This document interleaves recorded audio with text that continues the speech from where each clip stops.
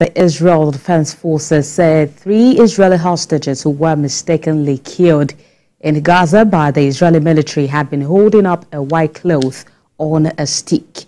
An initial report by Israel's military into the death found that the hostages were fired upon against Israel's rules of engagement protest over the killings,